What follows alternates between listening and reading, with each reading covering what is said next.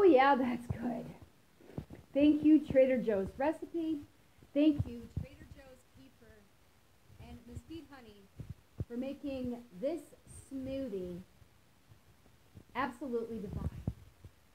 And thank you, pinky, purpley, fuchsia colored hair that is out of this world for making these videos even more 100% awesome. Hello world, I'm Miyah Sundermeyer, and I would like to welcome you to the latest episode of my vlog series.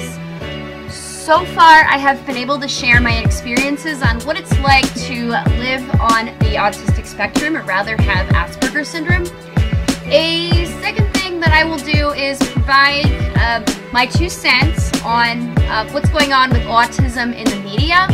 And a third area entails providing tips and advice for those of you who are on the spectrum.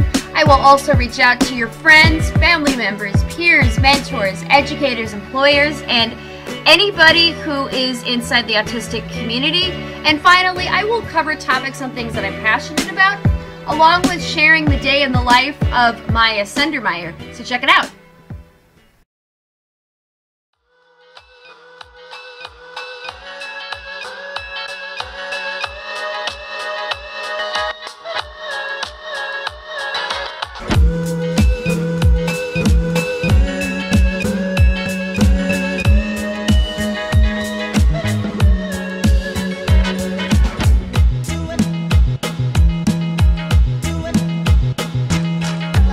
One thing I've noticed that I'd like to really put emphasis on in this vlog is about a topic related to autism, and I just wanted to remind you about why I'm creating this vlog. Yes, they're day in the life, you're seeing my life, but I'm providing tips and advice. Basically, I'm noticing that there are people who are outside of the spectrum, or rather they're quote off the spectrum. These are what you call quote neurotypicals, and I've just basically noticed that they tend to weed the mildly autistics, or what they call the high functioning autistics, like we're a garden. Every time you turn around, or we turn around, I've noticed that other people tend to pick us apart, and other people tend to weed us like we're doing something wrong, or like we're producing some sort of a bad fruit. And it's just, leave us alone. Let us live our own lives. And it goes like this. So we'll be walking along, minding our own business, and it's la-di-da-di-da-di-da-di-da. We're just trying to be ourselves. And then the next thing you know, you turn around, or we turn around, and somebody is mad at us, or somebody was bothered by something that we did. And these can be minor things, such as accidentally sitting in the seat of somebody else who sat there first because they went to get up and get something to drink. And yet they don't tell you, they just politely mention, hey, I was sitting there. And then you turn around later on and they're mad about that. And they go to your friends, or they go to your mentors, or they go to somebody else and they're passive aggressive, and they tell people, well, you won't believe what she did. She took that spot. Or they get mad if you walk ahead of them when you're together with a group, and they find whatever they can to get mad. And then the other person, who's the mentor, comes to you and tells you that they're bothered by that. And then other people think that we're a threat, or that we're dangerous. It's just, I've noticed that if you're not on the spectrum and you accidentally take somebody's chair, you might be told once, hey, please get up, but they don't go behind your back and complain about it like you're some monster, like or evil dictator trying to steal the chair, or you're trying to hurt the other person on purpose. It's constant nagging. And then if you try to speak your mind, or you try to set boundaries with other people, or whatever it is, they think that you're being disrespectful. Some of the other things that I've noticed with the autistic communities are people get mad at you every time you turn around. It's because you appear to be so, quote, normal, and they get ticked off at you for just about everything, and it's absolutely frustrating. And again, as I said, just leave us alone. And I know that violence and anger is not an excuse, but there are a gob of people on the spectrum that I've met that still live with their parents, and they're young adults, and they're adults because they can't really afford to live on their own, and then their parents coddle them, whatever. And then there are other situations where they feel like their buttons are pushed because people are nagging at them all the time. And I'm sorry if this sounds like a rant, but it's true. That's the way people with autism are treated these days. You get criticized for rocking, or you get criticized for flapping your hands, or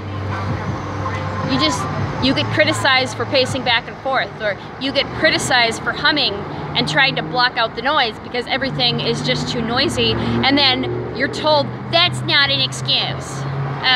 You get criticized for trying to be honest with these people that pick on you, and people tell us all the time, you need to speak up, you need to speak up. And then when you do speak up, the other person gets mad and accuses us of being disrespectful and using our autism as an excuse.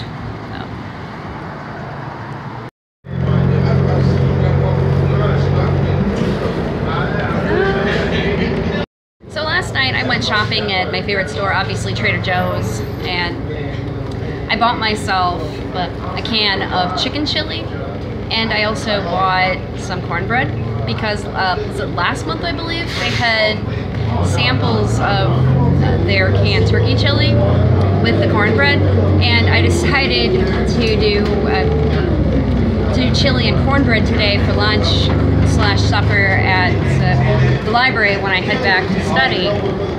And I noticed something really interesting. When I bought the chili, I noticed that the canned turkey chili was more than the canned chicken chili, which is unusual because if you go to the supermarket, any ground turkey products are cheaper than any ground chicken products or any ground beef products. So I was very, very surprised. Of course, I bought me a kombucha last night, and I bought me a little tofu spring roll type of a thing, or a tofu. Yeah, it was a tofu spring roll. It was so good. And then I went home and I made the chili and edited my vlogs.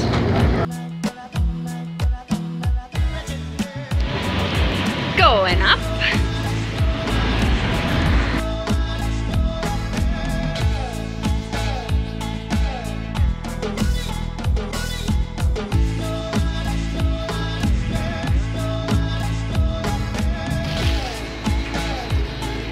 The schedule says the train is leaving in 10 minutes, but now I'm sure it's about 9 minutes until departure out of Dorville.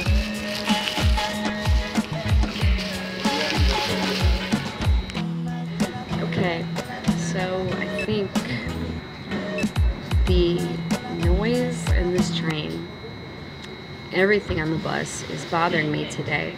Sometimes when I'm on a bus and a train, everything around me is incredibly overwhelming, and sometimes it just kind of pushes my buttons. So I was trying to find a quiet spot, and everywhere I go, there are people talking on their phones, people counting change, people talking. I'm going crazy here. I'm going nuts. Not over that.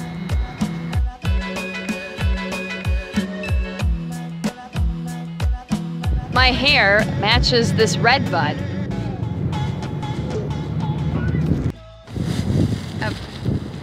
After the train got moving, things quieted down a bit, and I was able to look out the window on the way here, and it was great. And then by the time I was able to walk outside, the weather was nice and soothing. It was nice and peaceful.